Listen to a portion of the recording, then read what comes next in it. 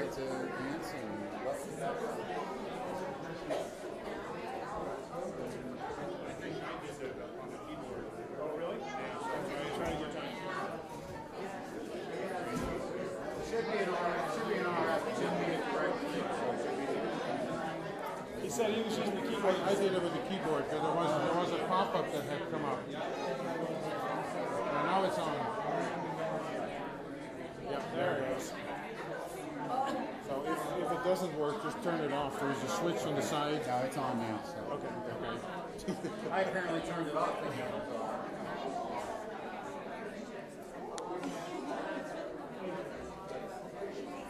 Well, good evening. Sorry, I had to use my outside voice there for a second.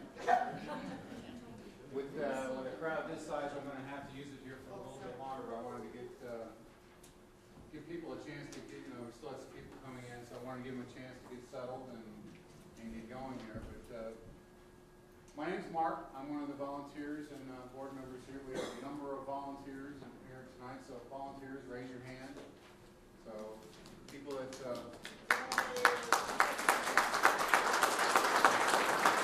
we also have a very special guest tonight, Tom Melsheimer. Did he walk out the door? I'm sorry. Yeah, day late and a dollar short. Tom is he's the guy that instigated this whole thing. He's the one that got the telescope that's on the east end of the building there and got things going, did most of the fundraising back in the mid to late 90s and got this little charity going. So we have to, he's in town to help us out with planning some things to finish off the 24-inch telescope and get that thing up and running. So we're hopefully getting that done here in the next couple of months. We want to say thanks to Tom. And,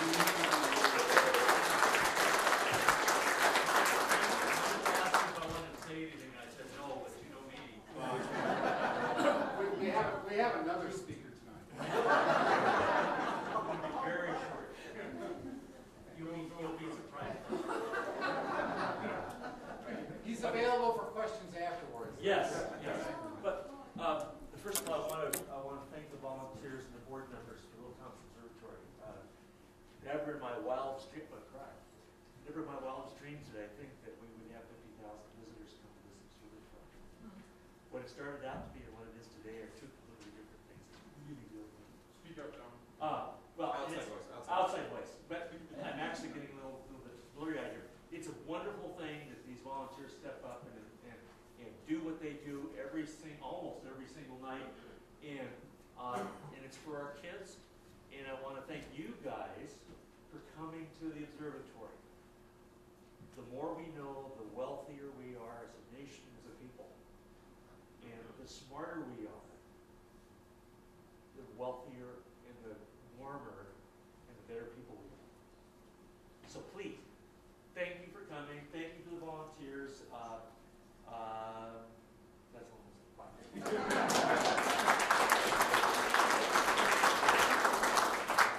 I'm going to talk briefly about a little bit about what it is, what we do, why we're here. You kind of hinted at that, but actually the major reason that we're here is these guys right here, the kids, kindergarten through grade 12. And that's our primary focus, is to focus on promoting education in math and science for the kids, and get a good healthy base so that we can continue forward along those lines. And obviously the obvious hooks being the telescopes on each end of the building and the little ones that we have out here in the other room. There is for anybody that lives in the Thompson School District, there's a night astronomy class that's run through Bertha High School. It's always a lot of fun too. One of our other board members runs that. He's one of the science teachers here too. We are a totally non-profit, volunteer-run organization. We run on the good graces of the people that come to visit us, the donations, and whatever grants we can grovel and beg for. But we've done pretty well over the years. 50,000 visitors over the last 13 years, with 50,000 back in January. Our 13th anniversary will be in June. We also have a little thing tonight to acknowledge the kids. So we have free T-shirts. We have some small T-shirts left. And I will tell you that we're planning on retiring this one. This will be the classic T-shirt. This is going away. We're coming up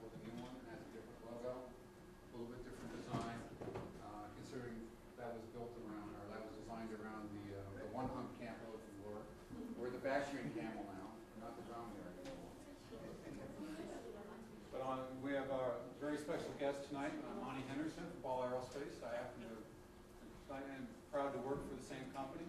Didn't get to work with Monty on that program, but actually picked the Comet exactly 1 week before I started at Ball. Oh, is that right? So yeah. So fun company to work for. I see a bunch of folks that I work with here.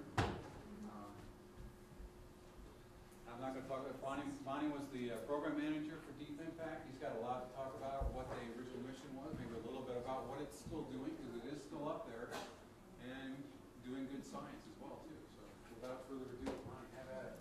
Thank you.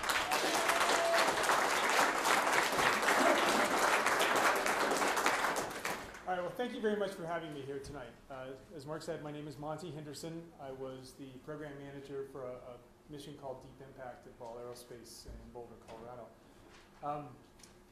I've given presentations like this for several years now, but in terms of knowledgeable audiences, this is certainly what I would call an expert audience. And I'm quite intimidated by the group here. This is a sharp group. I had dinner with the board here tonight, and they're extremely knowledgeable.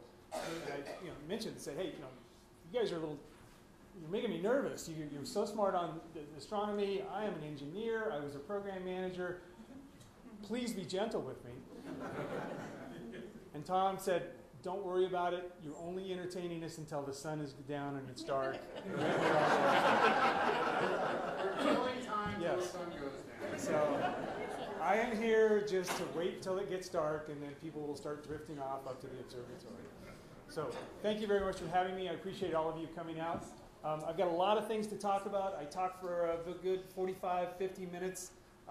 We can do questions afterwards, but if you have a question in the middle, don't hesitate to raise your hand. And certainly you guys, if any of you want to talk to me afterwards about anything that you saw in the presentation that you want more information about, I would be glad to sit with you all night if necessary, okay? All right. Okay, so I have interspersed in my presentation here a lot of footage from a deep Discovery Channel documentary that was done on the program. So you'll be seeing some of the footage from the documentary. It was called Comet Collision, and I have a few copies up here if anybody would like a copy. Go ahead and pick one up when you leave tonight, and I've got about 10 of them. So let's go ahead and get started.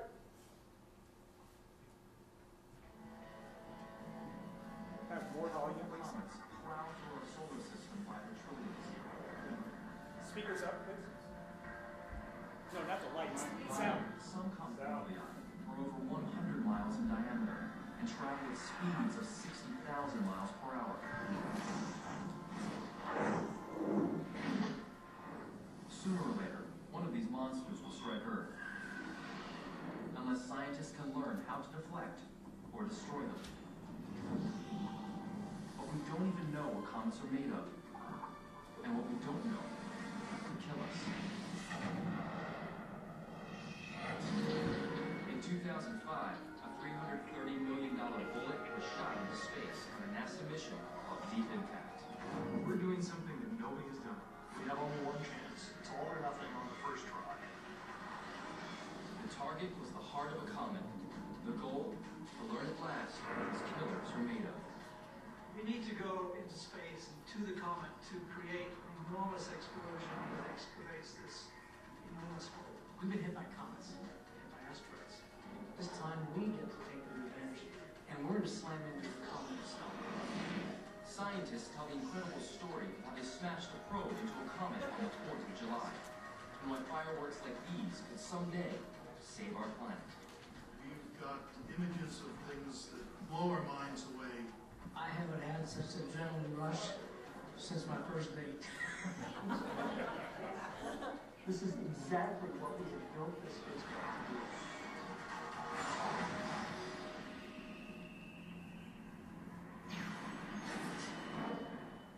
Okay, so what did you hear in there? We're doing something that had never been done before. We were going to a comet to determine what comets are made of. There had been some flybys of comets that had taken pictures, but what NASA wanted was what's in the interior of a comet. Ball Aerospace, what can you do for us? So the final answer here is that on July 4th, 2005, we successfully smashed into Comet Tempel 1. It was the largest media event for NASA of an unmanned mission in their history. Hundreds of thousands of people watched as we smashed into the comet on what was July 4th on the East Coast, July 3rd in California, where we all were, and it was NASA's most widely followed unmanned mission ever. And at the heart of that mission was a company in Boulder, Colorado called Ball Aerospace, a company that many of you would recognize from the canning jars. Ball Jars is the founding product of our corporation. And we have built many, many satellites, but we had never, ever built a spacecraft that left the Earth orbit. This was our first deep space mission that was later called one of NASA's most challenging ever. Questions? When we hit that comet, everybody was excited, but the big question that came up over and over again at that time and now when I give this presentation is, why? Why did we go out and smash into a comet? That's what I'm here for. So the presentation today, we'll talk about comets and their secrets. What did we want to learn about comets? And you'll find out that before we started this mission, we knew almost nothing about comets. The spacecraft, what did we design and build? This is kind of the heart of my presentation. I'm an engineer. We built this spacecraft. I'm quite proud of it. There's several employees in here, raise your hand, who helped me on this. Yes, it's good to see you guys.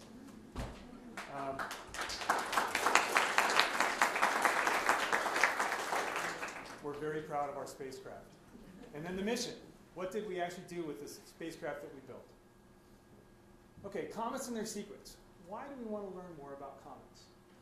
The short answer is because we don't really know anything about comets before the start of this mission. What we knew was very simple. Comets have a nucleus. Out in deep space, it's a black charcoal briquette, invisible to any of our observatories, space-based or ground-based. You can't see it. Some of them live in the Oort clouds, most of them come from the Kuiper Belt. They are orbiting our sun at various periods.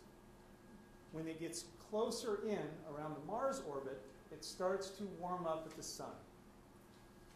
The sun heats up the nucleus, and that starts to, I'm hitting the wrong button. That starts to form a coma. As that comet comes in closer to the sun, the water that is encapsulated in the ice that's in that comet sublimates, which means it immediately goes from ice to gas and creates a coma. So now you can no longer see the nucleus because the water vapor is coming off of the comet, creating a coma that then results in the dust tail. Because part of the ice, embedded in the ice, is dirt. And astronomers tend to call comets dirty snowballs. Lots of ice with rock and material in there with the ice. And as that ice sublimates off, that material is thrown out into space, creating the dust tail. And that dust is highly reflective, so you get to see the dust reflecting the sunlight from the ground. So you can see, this is hundreds of millions of miles long. Okay? Then there's the ion tail.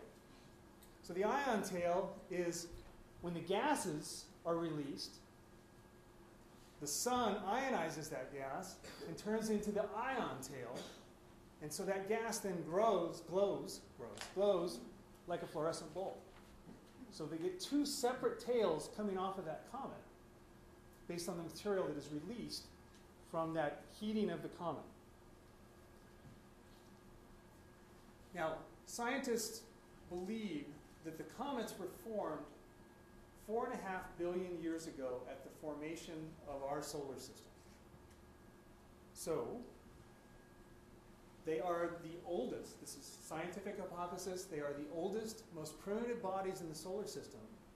And in the nucleus of that comet is the pristine material that existed when our solar system was formed. So they're a time capsule. Okay, that's why NASA wants to go in and excavate a hole in a comet to get through that icy shell and go find out what the material was that existed when our solar system was formed. Okay, why? Hypothesis is that it may have brought the volatile light elements, the carbons, the hydrogens, the nitrogens, the oxygens, that may have helped the Earth develop its atmosphere. Okay, that's pretty heady stuff. Did a comet bring the material that created an atmosphere that allowed Earth to support life?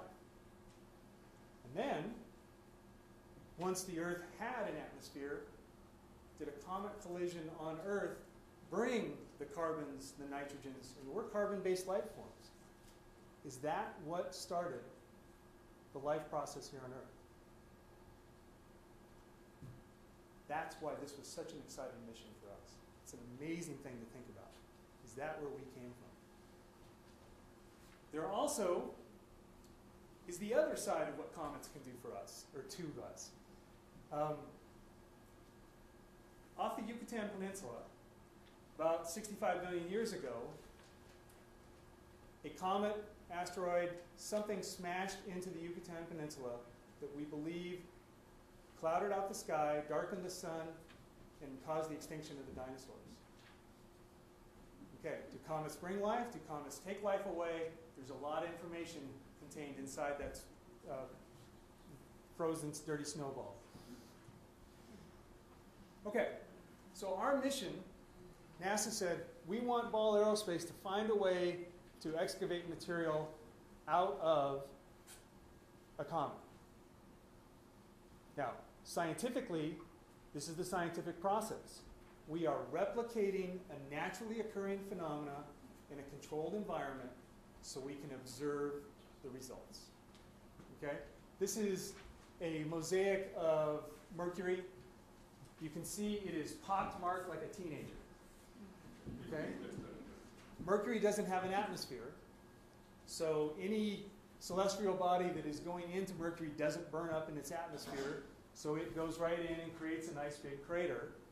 And because it doesn't have an atmosphere, there's no wind, there's no rain, and that crater persists in its pristine condition forever. So you can see all over Mercury's face, it gets hit a lot. So what we were doing was going out to Comet Tempel 1 to recreate an impact and watch it. Okay, so what did we want to learn from this? What were we trying to achieve? What were the results that we were going to consider a success? All right, what are the basic properties of the comet? The strength, the density, and the structure. Okay, it's a dirty snowball, but is it a really hard-packed, icy snowball that's going to hurt when it hits you? Or is it more of a fluffy, cottony snowball that we're going to punch right through when we hit it? We don't know the structure. We don't know the density. How does a comet evolve?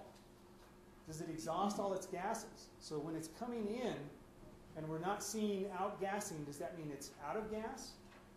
Or does it mean that the outer layer of ice has sealed all of the gases to the interior, into the nucleus of the comet?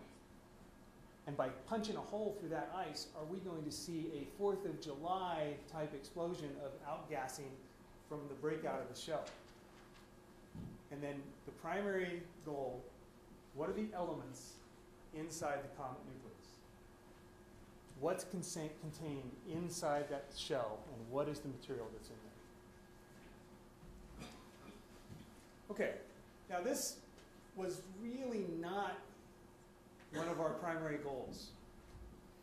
How could we alter the course of a comet that was coming towards Earth? This became a little more visible, a little bit bigger of a goal when the media got a hold of it. So the media started talking about, well, are you going to be able to divert the comet? All right, we're not going to divert the comet. This is a challenge to get to the comet and observe an extraction of material. But the media really latched onto this part of it, as you saw in that Discovery Channel. So we still talked about it.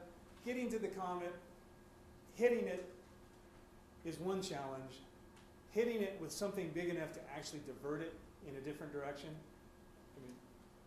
incredible challenge, no answer to that right now. So that was not part of our goal. But once the media got a hold of it, we had to talk about it an awful lot. Okay, so Comet Tempel 1. Why did we choose Comet Tempel 1? It was discovered back in 1867 by Ernest Tempel. It comes through our solar system, or around Earth, every 5.5 years.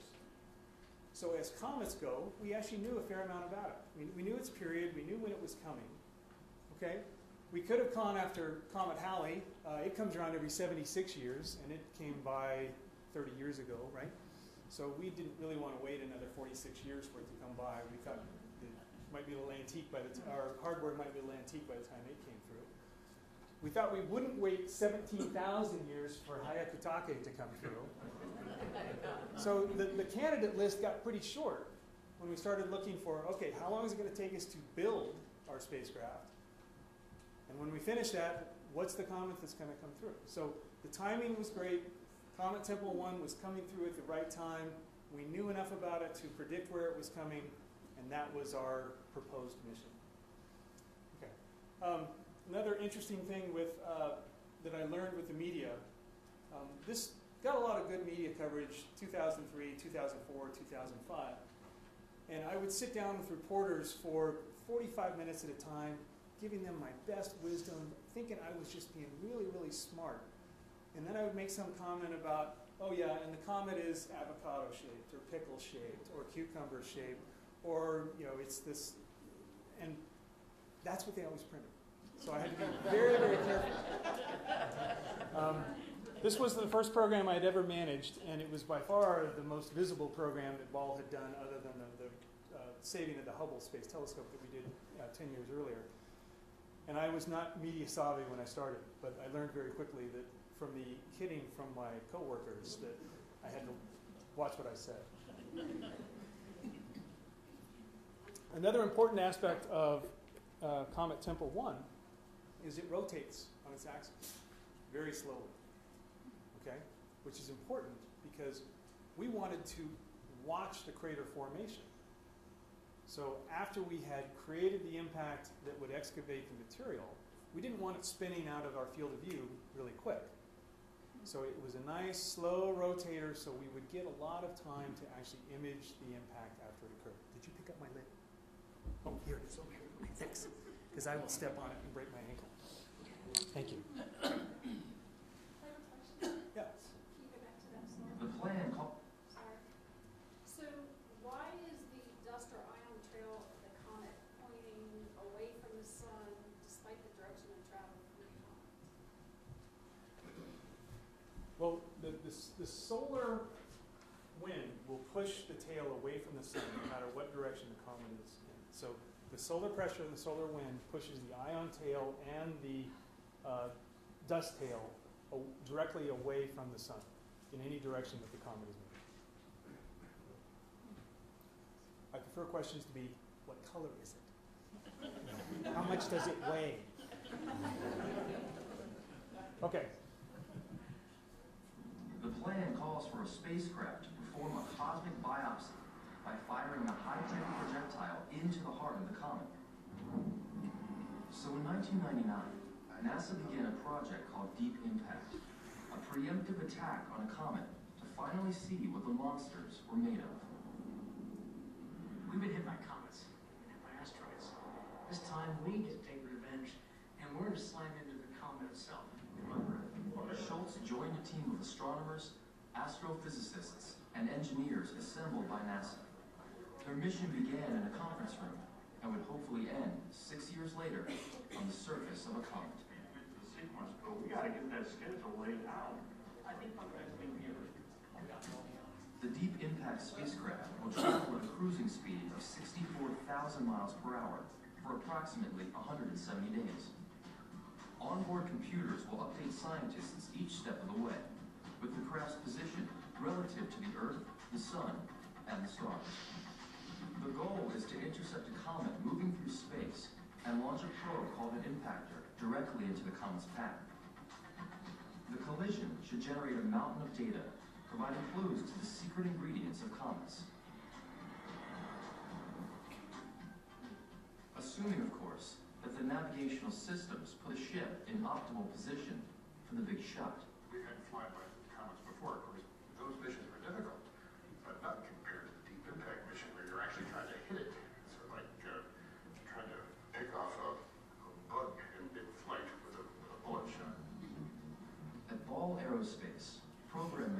Monty Henderson and John Marriott begin the arduous journey from scientific concept to actual construction of a complex spacecraft. So you'll notice that my hair looks a little different in this picture than that's what deep space missions will do to a guy. Okay, so the spacecraft. A company whose products have never left Earth's orbit selected to build a spacecraft for one of NASA's most challenging missions. What did we design and build? Let's talk about the spacecraft a little bit. Okay. When you launch on a rocket, we launched on a Delta II, a Boeing Delta II. You attach to the third stage of the rocket on the payload attachment fixture with a launch adapter ring. So this was our link to the booster rocket. Okay. Now the way we accomplished deep impact was we built two spacecraft. One that was called an impactor spacecraft. This is the international symbol for impactor spacecraft. It was a very smart spacecraft. It could navigate itself into the comet. It had a propulsion system. It had a star tracking system. It had a camera. So it navigated itself into Comet Tempel 1. We also built a flyby spacecraft. The flyby spacecraft carried, like a Russian stacking doll, the impactor spacecraft for 6 months minus 24 hours. Took it out to the path of the comet and released it in front of the comet. So we'll talk about the components that go into those two spacecraft. But the important thing to remember is impactor and flyby are two entirely separate, fully autonomous spacecraft. They control themselves. I think NASA got a real bargain on this. Okay, so we're building up the impactor spacecraft here. And you can see this is a star tracker. We'll talk about star trackers a little bit. This is the telescope, the guidance system. So it looks straight down out of the impactor. The comet, in this orientation, would come straight out of the floor and smash us into here. It has its own CPU. It has its own telemetry system. It is a fully functioning spacecraft. Okay? On top of here, S-band antenna, a patch antenna that communicates directly to the flyby spacecraft to receive commands and send telemetry back. So it does communicate with the flyby just to tell the flyby what it's doing and to take the images that it's gathering and send it off to the flyby for telemetry down to the ground. All right, so now we're going to build the flyby spacecraft. So this is the propulsion deck. Most NASA missions have some sort of propulsion. Okay? This was a blow-down hydrazine system, 90 kilograms of hydrazine in the tank. Hydrazine is extremely poisonous. We couldn't do any testing with hydrazine until we didn't do any testing with hydrazine, and we didn't even see the hydrazine until we were actually out in Florida getting ready to launch. So we ran the system dry and with alcohol to check it out. But it's a propulsion system, but propulsion, it's a gas tank. Eventually you're going to run out of gas.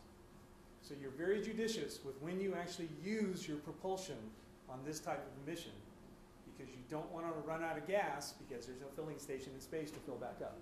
So we planned our burns very, very meticulously. Okay, now we're going to build up the frame of the flyby. You see two of everything.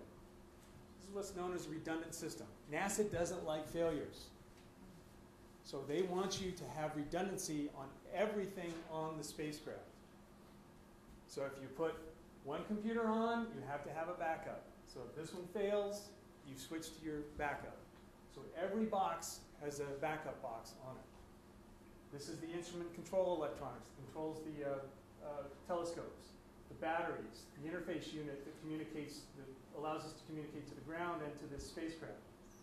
Momentum wheels that allow us to do some positioning. We'll talk about those in a little bit. And these are the two computers, the processors themselves, we'll also talk about a little bit. Now, any of you that have seen satellites, typically you will see the hardware on the outside of the satellite. Makes it really easy to work on it when it's in the clean room and you're installing it. The problem with deep impact is we're flying into a comet. Okay? The flyby is not going to actually hit the comet, but it's going to fly through the debris field of the comet, the tail. So we had to shield our spacecraft from debris. So we put all of our components on the inside and using these panels as a line of defense against catastrophic hit from the particles from the comet. All right?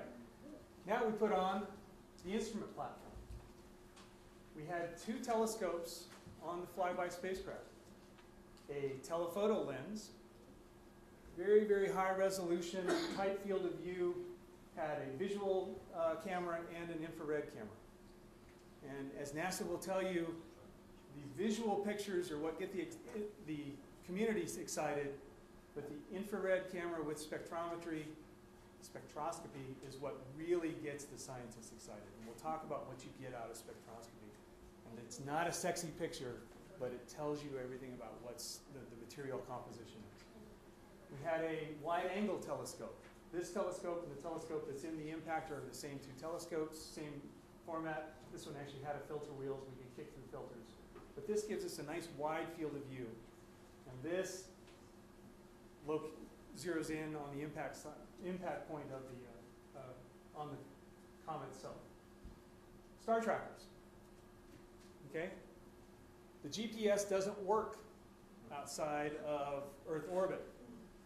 So we do what the old-time sailors did. We use the stars to tell us where we're going. Okay? It's the same triangulation that they used when Magellan was sailing. It's just now computer controlled, and there's a real nice star catalog in here that we use to tell ourselves where we are in space. All right? High gain antenna, the big dish on top. This is how we communicate back to the ground. We're traveling over 400 million miles in a path orbiting around the Earth, and ultimately will be 85, 88 million miles away from Earth. We have to be able to send the image data that we collect back to the ground quickly before this spacecraft flies through the tail of the comet, because it might be destroyed. So we have a high gain antenna that sends back high rate data. We have a gimbal that points from 80-some million miles away with a 1/4 degree accuracy. We paid $1 million for that gimbal. The company who built it spent more than $2 million making it. So fixed price contracts can be very dangerous in NASA world. And they were made by a company here in North Boulder called Starsis. They did a fantastic job. It was a fixed price contract, and they lost a lot of money on it. These are the solar panels. Every mission has solar panels. That's how you keep your battery charged. Okay? There is no generator on board other than a battery. And all total, this entire spacecraft ran about 1,100 watts, less than your hairdryer. Okay? Very, very efficient spacecraft because we don't have capacity to launch big, heavy batteries. How big is the impactor and how big is the spacecraft? Yeah, thank you very much. He's leading. Straight man, huh? Yeah. I know where you live. Okay, this was identified as either a wash tub or a washing machine. That's the size. And this was, at the time, I drove a Ford Explorer. So it was about the size of a Ford Explorer. And you can find Daily Camera articles that use those exact quotes.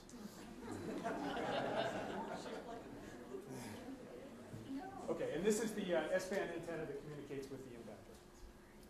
Okay, so now we put the impactor up inside. Okay, we just made it up inside the flyby, and that's our launch configuration. It's nestled up inside. It's protected for its flight out to the comet.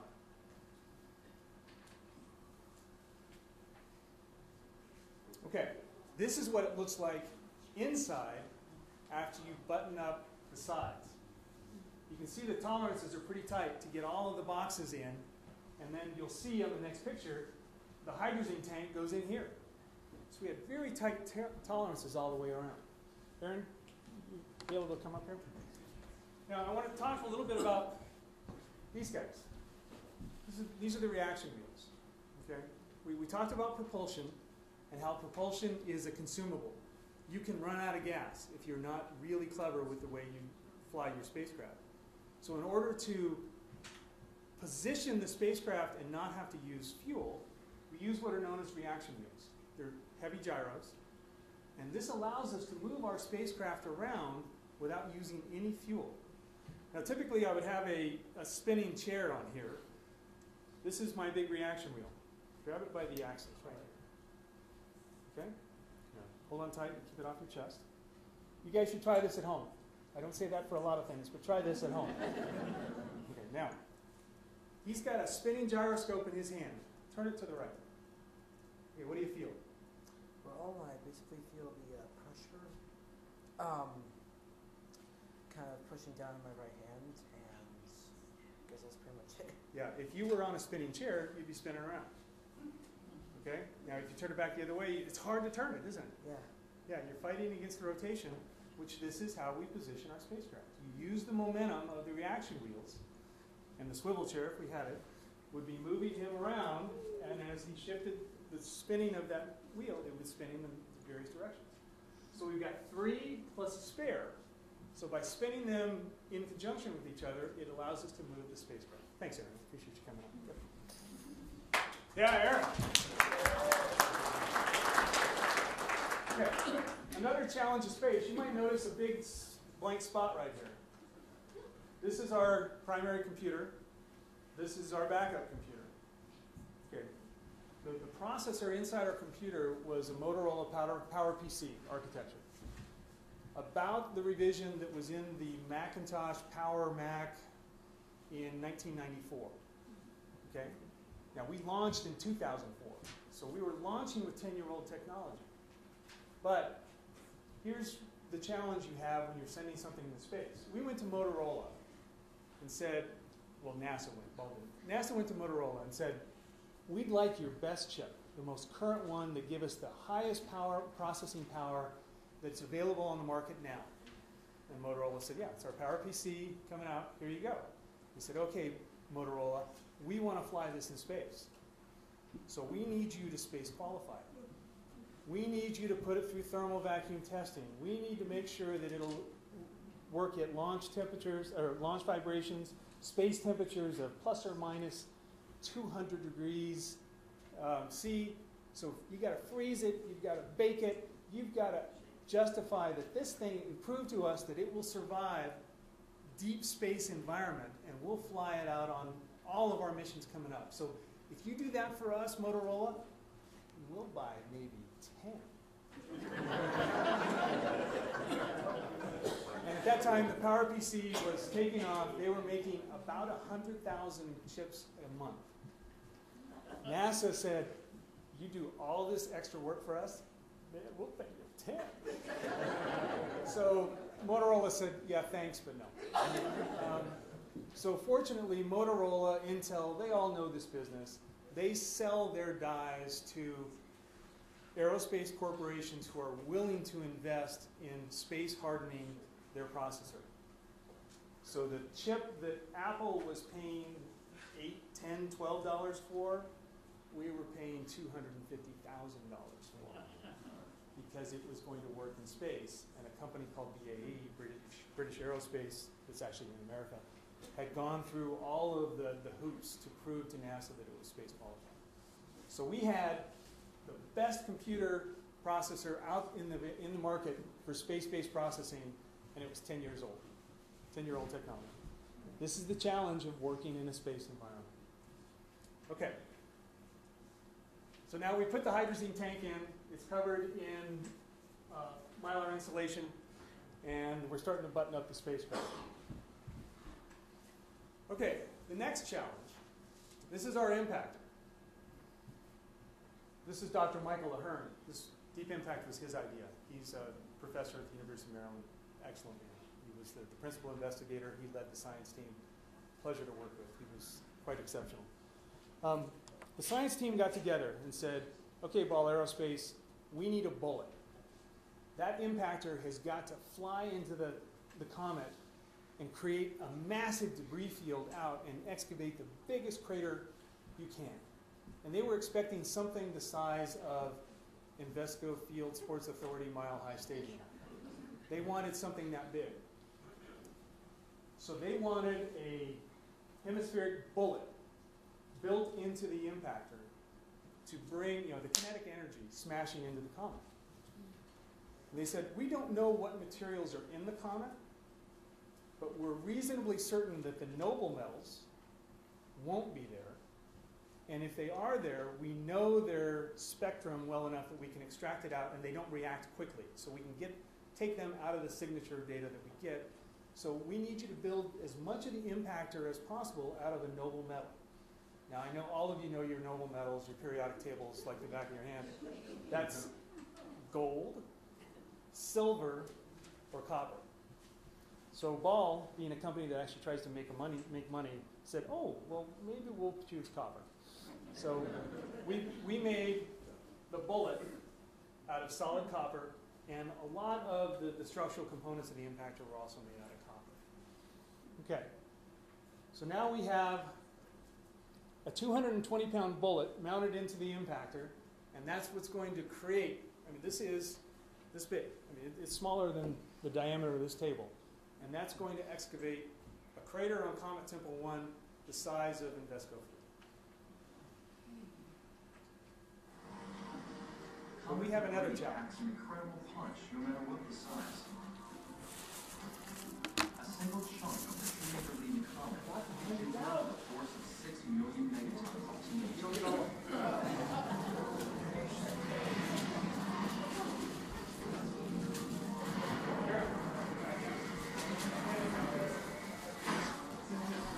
Deep impact can destroy just a few bullet-sized particles from Comet Tempel's tail. Yeah, I didn't do that. We'll get that at the end. Okay? I'm sorry, I forgot to hand out the critical part of this. We'll replay this.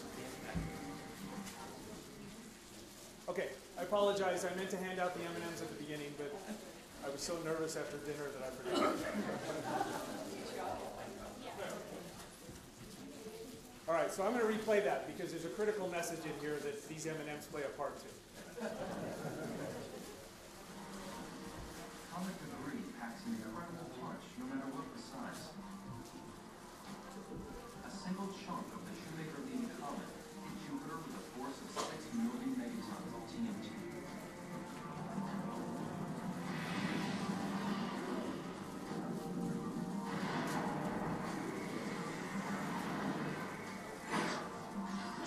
Deep impact can be destroyed by just a few bullet-sized particles on Comet Tempel's tail.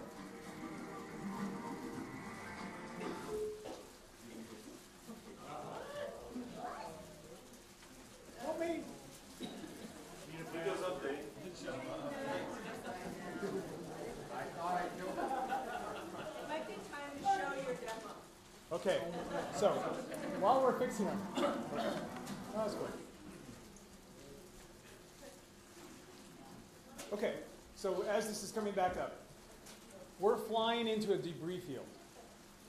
The nucleus is ejecting material out into the coma that's contained in the ice. All right, our dirty snowball is melting away and the particles are coming out. But we're sending our impactor into that nucleus. So we're going to see debris. Now, that comet is coming at us at 10 kilometers a second, which is 23,000 miles an hour. All right? Debris moving at 23,000 miles an hour can do some pretty significant damage. All right, so get an M&M. Just one. All right, bite it in half. All right, now take that half that you've got and bite that in half again. If you can. So now you've got this little piece of chocolate in your hand. Feel how heavy that is. That's about 1/4 of a gram. Okay? 1/4 of a gram, if you threw that at your neighbor, they wouldn't even notice. Try it, I promise. But 1/4 of a gram at 23,000 miles an hour, and I'll pass this around because it's hard to see unless you're right against it. Well, this, you haven't even heard half of it yet. The wow here is at 23,000 miles an hour, the air hits first. because it's building a percussion in front that dimples the copper, just the air percussion. Okay? That 1/4 of a gram that you've got in your hand, the first layer of copper that it goes through, there's so much force that it creates what essentially looks like an exit wound. Okay? It's pushing the pressure back out as it goes through this first layer. Okay? So what we did was we put 5 layers of copper in. The point is not to stop the debris at 23,000 miles an hour. The point is to break it up, to diffuse the energy across multiple areas of the shield, and hopefully slow it down by the time it gets to the last shield. And you'll notice as this comes around that the hole 4 shields down is softball sized. It's finally slowed down enough that it's slowing down and it just creates a big hole and then it's done. But the speed that it's getting to before then, it's just blowing through these shields almost like they're not there, but it's breaking it apart. So this is the type of debris we had to build protection against in our impactor. Now we tested this. This is actually a test from the, there's a high-speed air gun range that is run by the University of Denver. And so they set this up for us and did some testing so we could determine how many layers of shielding would be required in order to stop a 1/4 of a gram. So if you guys can pass this around, take a look at it. We'll start up here.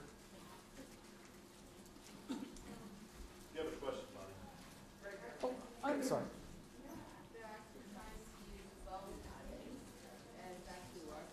And like the aerogel, is that what you're talking about?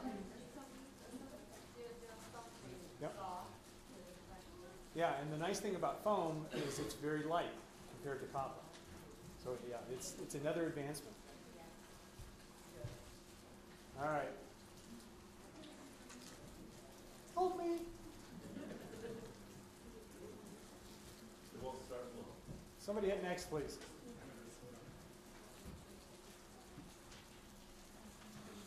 The spacecraft must be ready to take a hit.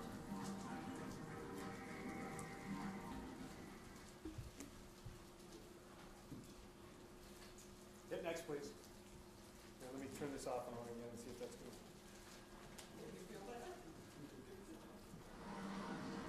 Comet debris has There we go. Okay. So It shows on the computer, but not on the monitor. and I've got it. So now this is the shielding. So we built that bullet out of copper, and then at each of the layers we put shielding in. The Comet will be coming this direction, so we want to make sure that all of our electronics are protected as well as possible, so we can get an image as we're flying into the Comet. Okay? We were able to get a picture of the Comet 3.7 seconds before we were smashed and overrun by the Comet. So we were able to take an image and get it telemetered out to the flyby spacecraft in 3.7 seconds before we were hit. Okay, put a shell over the impactor, it's good to go. The flyby spacecraft. This is a very intense day. Craig, I was trying to decide, are you in this picture somewhere? No? Okay. This was the first day, first time we mated the 2 spacecraft together, stacked them in. An incredibly intense day, hoping that if we had done all of our tolerances correctly, and then they would stack and everything would be fine for launch. And because it was such an intense day, I figured what the heck, we'd invite the Discovery Channel in to watch it. So I'm standing right over here with the Discovery film crew, and we're filming. I mean, it took us 5 hours to move from the stand over here up, over, and down onto this impactor. We finished. Everybody on the team was like, oh, thank goodness it's done. The Discovery Channel is still filming. And finally the producer says, are you guys at least going to clap? It was such a relief, and there was so much tension that nobody wants to celebrate the little milestones because you know there's another challenge coming up. Okay, so now we have assembled and tested the spacecraft, but we have to prove to NASA it'll survive the mission. Just like NASA told Motorola, you got to prove your PowerPC chip will work in space. While aerospace, prove that your spacecraft is going to work in space. And I'll zip through this part pretty quick. First thing you have to do is you have to find the center of gravity, center of mass on both your spacecraft. So we put it on a spin balancer and spin it and determine the exact position of the center of mass. Because when we mount it on the third stage comes off the booster spinning. And if it's not perfectly balanced on that third stage, you get a wobble and then you get a bad insertion after orbit. So we have to know exactly where the center of mass is. Okay. Launching a spacecraft is a violent activity. It shakes the bejeebas out of our spacecraft. So we have to prove to NASA on the real spacecraft that we can shake it to launch loads and nothing will break. When you put a solar panel, and this is bagged in electrostatic bagging so that we don't have any dust or debris or electric discharge on the spacecraft. This is a Ball Aerospace here. These are the solar panels. And when you're shaking something that big on a vibration table, it sounds like a drum. And when you're the program manager responsible for this program, a drum coming off of your solar panel is frightening to hear. It was a tough day. Survived vibration. All right, we take it into our EMI EMC chamber. Electromagnetic interference, electromagnetic conductivity. All right? NASA has this silly rule about safety. They don't want our spacecraft interfering with their safety operations such that if the booster, the Delta vehicle starts to go off track and come back over land, range safety will explode that space, or the rocket, so that it doesn't come back over people and civilization. We have to prove to them that our electronics that will be powered during that time won't interfere with their range safety ability to explode the Delta rocket if necessary. They also want us to prove that our electronics don't hamper each other, meaning that they're all very close together. They have to be shielded so that one box doesn't interfere with the next. All right. We have to prove that it'll work at space temperatures. Negative 292 degrees Fahrenheit to 266, positive 266 degrees Fahrenheit. This is not survival temperatures for your Macintosh at home. All right? And this is in a vacuum. And what happens in a vacuum, all the air is gone, so there's no way to actually cool. You can't blow a fan in a vacuum because there's no air. So you have to have a cooling approach, a radiated cooling. We put it inside this big tank, cover it up, and for 30 days we do what is called thermal vacuum testing. And Andrea supported a thermal vac testing at JPL several years ago. It's not the most exciting time. Greg, Darrell, we've all supported them. It's round the clock, 30 days of making it hot, making it cold, making it hot, making it cold. And it takes a long time to cycle between that temperature range. 30 days is what NASA requires. Brian? So is the spacecraft essentially like spun up and running while you're doing that? Or are you communicating with it? Yeah, the spacecraft thinks it's flying. So it has to be operational. And actually some of these are survival temperatures as well. There's a range in here that has to be operational. And then it has to survive cold soak and heat bake outside of that, but not operational. Okay, another one of my you couldn't believe it stories.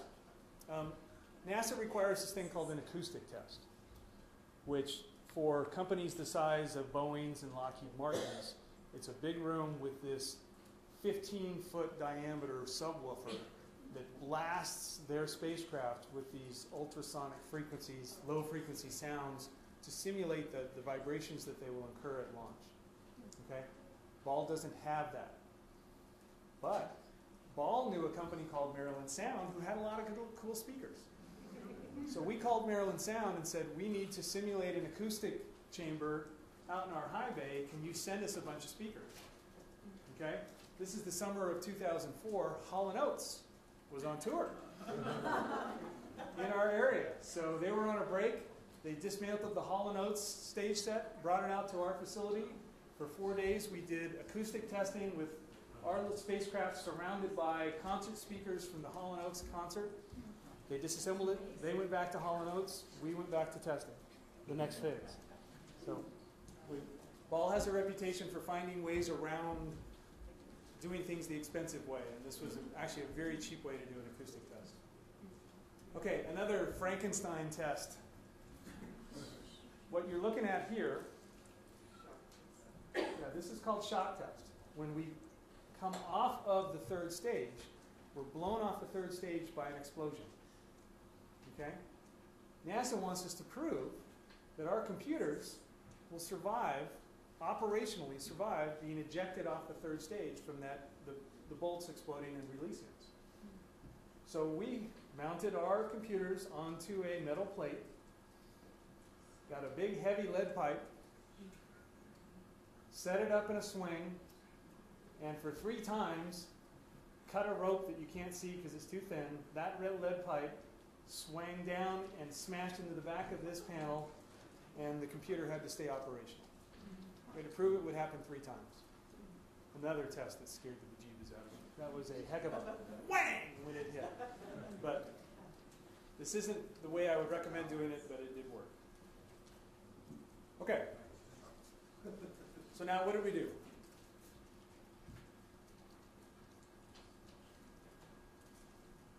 Oh, no. What did I do?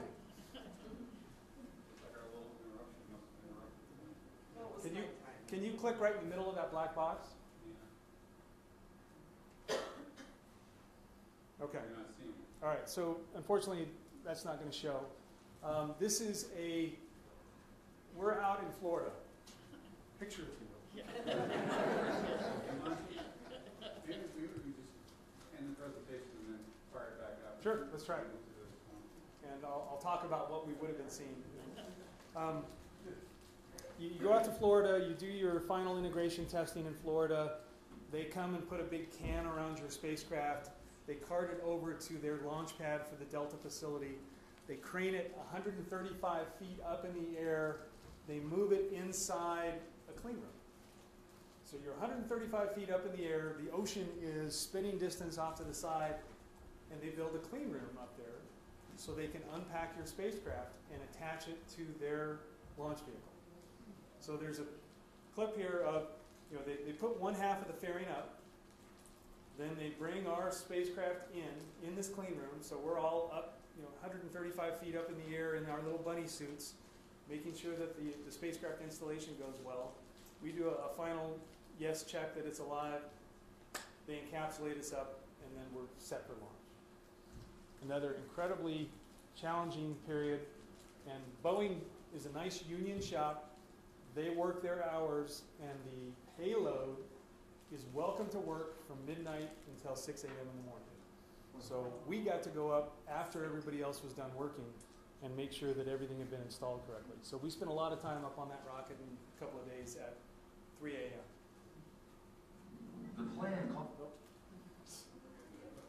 least it's working now. I wish I should have checked to see what slide we were on. We're on slide 31. So type 31 and hit return.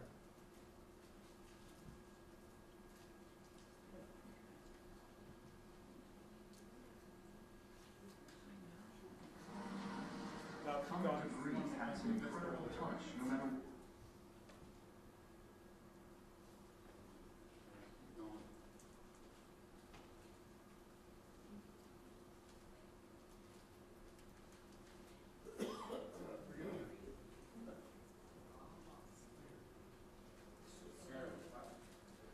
Okay, so is this how you pictured it?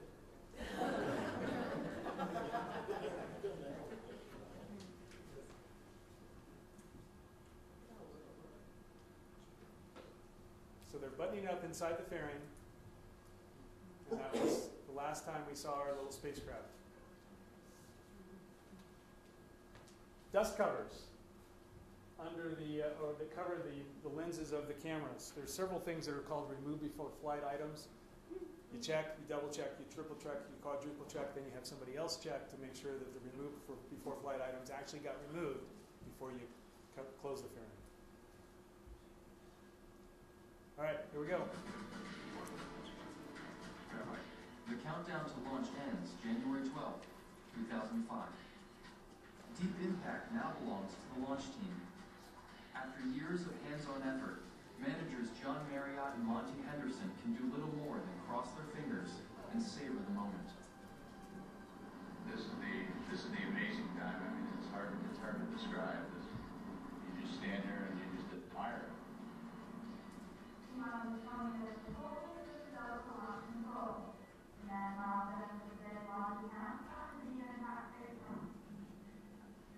Deep impact must lift off today at a single predetermined second, or the entire launch will be pushed back.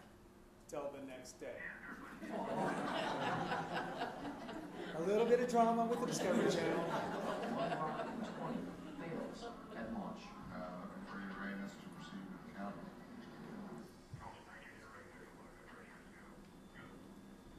With luck, deep impact will beat the odds. To leave Earth at the exact second to encounter 80 million miles away a comet, the precision and the calculations there have been incredible. We have instantaneous launch windows. We can't delay. We either go on that second or we don't go.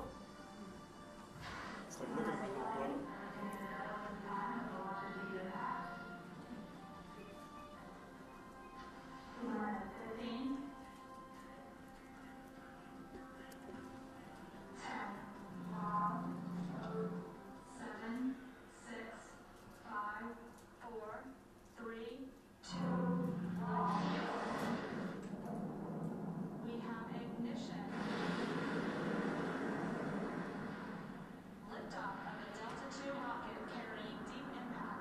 A journey that began as a daring idea just 5 years ago may soon unlock the timeless mysteries of our solar system.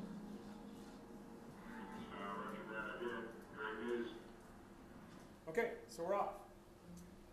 Mission begins. We launched on a Delta II Heavy from Cape Canaveral on January 12th, 2005. Okay, and as we've discussed a little bit, let's see if that's... Okay. This is Earth. This is the sun. We've just launched. This yellow dot is deep impact. We're going to travel over 400 million miles to get in front of Comet Tempel 1, this somewhat smoking comet. It doesn't exactly follow the model, but so the challenge here is that we don't want to do this. Okay, this comet is traveling at 66,000 miles an hour. Okay, if we're coming at it, then we're trying to hit a bullet with a bullet. Okay, so what we're going to do is we're going to get out in front of it. So our launch date got us to a point where we could get in front of the comet, release the impactor in the flight path of the comet. We're moving at about 45,000 miles an hour, so along the same flight path as the comet. So then the closing speeds are only 23,000 miles an hour. Okay? So we increased our odds of impact by getting in front of it and essentially trying to run away from it at a slower speed so it would overcome us and smash us. Okay, so on January 12th we launched. We spent 30 days commissioning the spacecraft, very typical duration. You characterize your spacecraft, you make sure you lined up your thrusters in the right orientation, so when you say turn to the left, not that space has left, it goes left, that your star trackers are appropriate aligned. 30 days to prove that the spacecraft is working before you really get off and start going. Remember, the impactor is still living up inside our flyby spacecraft. It's alive, it's powered, but it's never flown. Okay. Preparation for our one-shot 24 critical hours on July 3rd, July 4th. On July 3rd, about 10 o'clock in the evening, we released the impactor. Okay? We have spent 30 days in January and February proving to NASA this spacecraft is working correctly. 24 hours after we release the impactor in front of the comet's going to hit it. So we have to characterize in 24 hours what we took 30 days to do on the fly. Now, huge congratulations to the engineering team, the test team. Everything went incredibly smoothly. We had no major anomalies. 22 hours before impact, we were characterized and settled. The red guys are flying the impactor. So they're monitoring the impactor telemetry. The blue guys are flying the mission and the flyby. So if you were watching on the night of July 3rd into the 4th, when we hit, we were instructed nobody could react until it was officially announced that we had hit the comet and we got imagery back. But as soon as we hit, all of these guys had nothing to do because their telemetry went away. So they all sat back. And it was like, oh, okay, well, obviously something has happened because all the guys in red shirts are no longer doing anything. And that was a very good sign. Okay, so I'm sitting in front next to the instrument scientists. We're watching this imagery develop. Dang it. Let's see if it's coming. This is the comet imagery coming off the impactor as it's coming in. Oh, all right, we're going to have to just skip it. See if you can click in the middle there. But so you saw where my seat was. The camera for NASA was shooting over my head. Okay, because this is the imagery we're getting. Okay, NASA doesn't want this shown before they have control over it. So the camera's shooting over my head to the rest of the team that are flying the mission. Go ahead, hit it again. Back up and hit it again. Hit it in there again. I'd like to see this. So the instrument scientists and I were looking at the imagery coming up. And every picture that's coming up is better than any comet picture that exists in the NASA archive at the time. Unbelievably exciting. This last picture, 3.7 seconds before it was hit by the comet. So we were very confident that we had hit. But we had to sit quietly.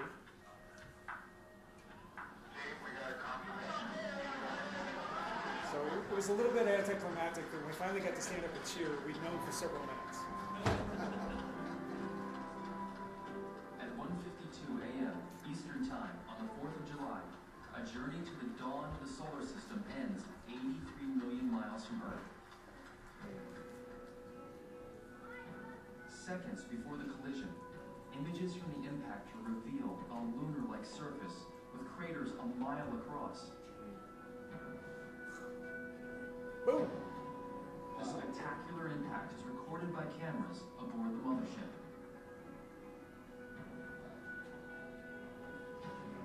You've got images of things that blow our minds away. When we first saw those images, it was just pure ecstatic joy.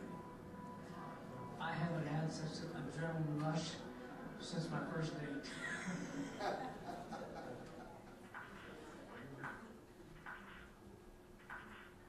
Get me on to the next slide.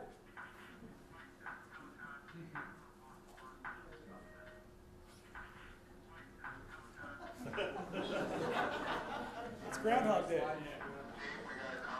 Can you hit page down?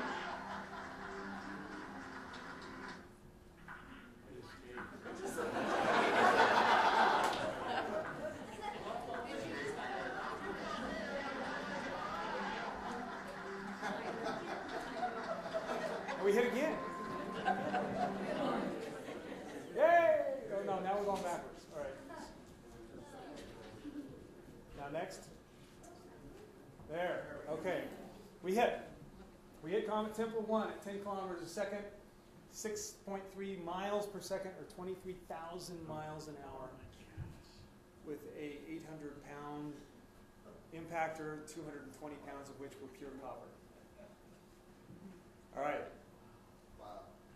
Scene analysis on both the flyby and the impactor. We're looking for an illuminated place on the comet that was fairly smooth, and it ended up hitting right between these two craters. Okay?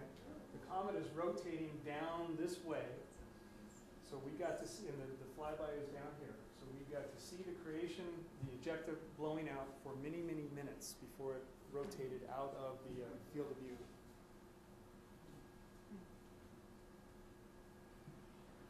This was the image that we were able to clap. They had to see this image before NASA would let us acknowledge that it was a success. So we have an image of the impact from the flyby spacecraft. You can see it's blowing out baby powder fine material, which was one of the things the science community did not expect to see. It was so fine it was just baby powderish.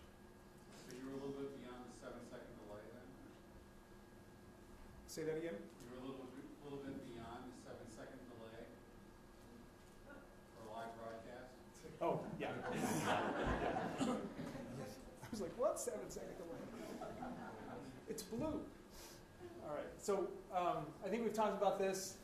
We sent the images back during the approach, as the comet was coming in. We got a lot of great imagery of the impact, and then we flew past and spun back around and actually got more imagery of the comet as it was flying away from us, the debris field being generated. The problem with this mission was we created such a huge debris cloud, and the material was so baby powder fine that we never did actually get to see the crater that we created.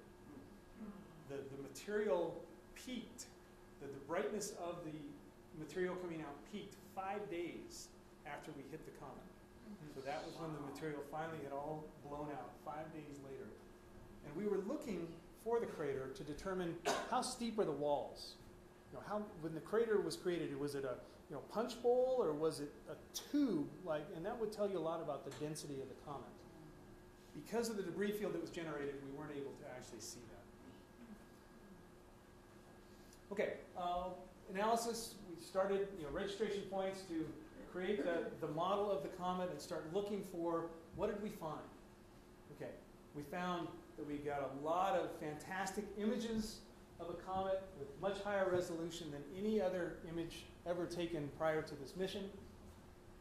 A lot of surface features on this comet. Large, smooth surfaces that look like major sections that had just fallen off, scarps, cliffs around certain features, and then impact zones themselves. So even comets get hit by other debris out in space. About 3 miles in diameter, lots of flat areas, layers of evidence of layering of the material. So a lot of good information coming off of that. Ice. Okay, first time they had ever proven that ice existed on a comet. And what they really found was instead of being a dirty snowball, it was more of a snowy dirt ball. In that there's more dirt than ice. Okay? And you can see that the part that is facing the sun heats up. This is where the coma is being formed. And then on the back, we're at deep space temperatures on the back side of the comet. And we also determined there is ice, water ice on the comet. And then here's the Holy Grail. So we created a model of what we thought we might see in blue. Okay, the blue line represents what the scientists were thinking they might see. They might see some water. They might see some carbon dioxide. They didn't have the same model in here for the carbons and the hydrogens, but the blue line is a model. This is red, right? I'm colorblind. This line, which one is that? That's red. Yeah, that's red. Okay. This was a tenth of a second, taken by the flyby, a tenth of a second before the impact. No spectra being shown. 7/10 of a second after impact, what does our spectrometer tell us? And this is when I said NASA loves their viz images, their visual images for PR, because people really can resonate with pretty pictures. But this is where the IR spectrometer tells us, hey, you've got water, you've got carbon dioxide, you've got your carbons, you've got your hydrogens. So the hypothesis of the organic material that could have established an atmosphere and the possibility of life on Earth showed that that material exists on the comets. High organic component to the comet. This was what made our science community extremely happy. Okay. I know I'm just going and going. So, We're about the 1 hour point. okay. Are we? Oh, crap. Sorry about that. All right. So we keep going. We took a picture of the or the moon transiting in front of the Earth. First time that picture was ever taken. We survived flying through the tail, so Tempel 1's still going. Took a picture. This is a movie. Look at it you can do it on the internet. It's a movie of the Earth moving in front of, or the moon moving in front of the Earth. Then we went to another comet, Comet Hartley 2. Use your favorite analogy. That to me looks like a chicken leg. I've heard bowling pin. Yeah. But the interesting thing here is Hartley and Borrelli are very similar shaped. Very interesting. These are the best images that NASA has of comets. And now we've been repositioned once again to go after an asteroid, to do another near flyby of asteroid 2002 GT. We did the maneuver in 2011 for a planned encounter on 2020. So I'll be back here in 2021. Now, this is my final slide. If you cross your eyes and put these two white dots together, this becomes a 3D image. The Stardust mission flew by Comet Tempel 1 in 2011 on Valentine's Day, which is how I spent my Valentine's Day last year with my wife. She was so happy. Now, they don't have a high-resolution camera on Stardust, but there is a faint crater. Keep in mind, this is 3.5 miles across. There is a crater here. Some of the images you can see faintly, but they do believe it's about 150 meters in diameter and about 30 meters deep, with a sombrero shape in that a lot of the ejecta came back in and landed back into the center of the crater. So it looks like a sombrero. Okay, I apologize for running so late. There is a book about this mission out there if you ever want to read more about it, Jars to Stars. This guy was a Daily Camera reporter. He was so enthralled by the story, he literally quit his job at the camera to write a book. I don't recommend you do that. Space books aren't huge sellers. Thanks to JPL, University of Maryland, and all the folks at Ball. And there are a few copies of Comet Collision. It shows on the Discovery HD every once in a while these days. Okay, I'm sorry to run late.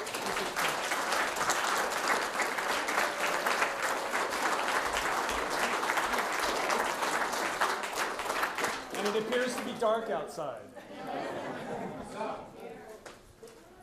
You said you wanted to be available to take questions. Those that want to stay and ask all the questions to your heart's content are on the stand or have at it.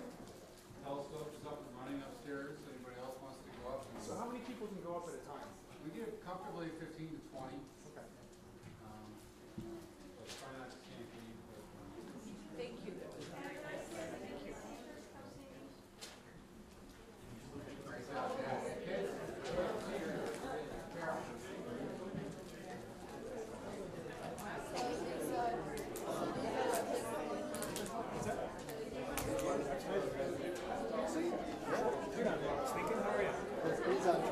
Oh, is that right? Yeah. Very how are you? What's your name? No. Nice to meet you. Did you make it work? You can keep your eyes on that. Get that one round coming straight out of the screen.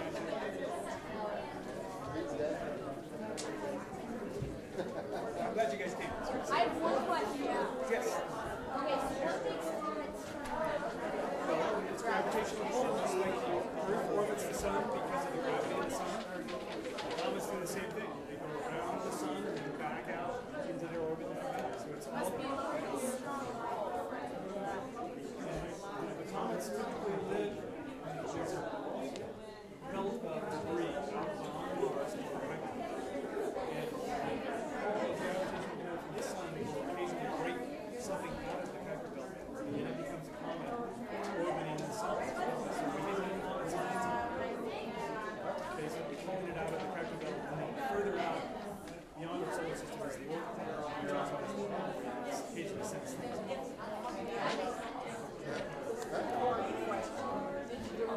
Hey, Noah, this is Charlie. Remember him from Trey's hockey team? Really? You think we can win tomorrow? What? Think we can win tomorrow? Yeah, we are. We got Escott Bay. I don't think Jars to the Stars. how do we stop that? That works for me. Noah. Noah. Noah's up there. Jars to the from jars to the stars. That's interesting. I was thinking, gosh, it wasn't that long ago. I mean, it's like looking at what's wrong. Programming. And you're talking about it, that's what impressed me. I haven't seen it for a while.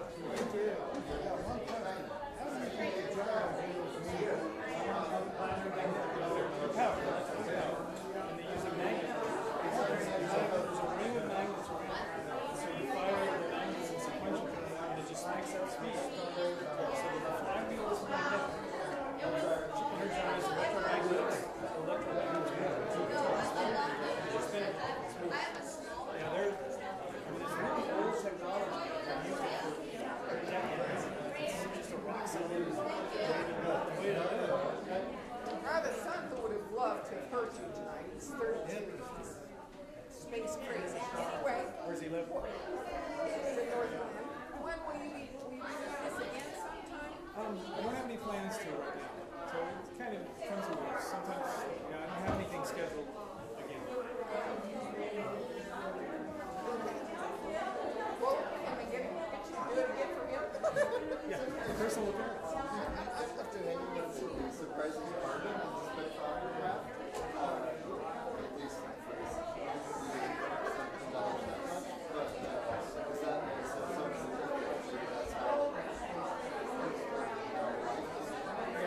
That may have been before you guys got here. So we did talk about that. They believe comets are time capsules. It was created at the formation of our solar system. So they're, they contain all the materials of the formation of our solar system. And once the Earth was in position, molten, and was setting up, did a comet bring organic material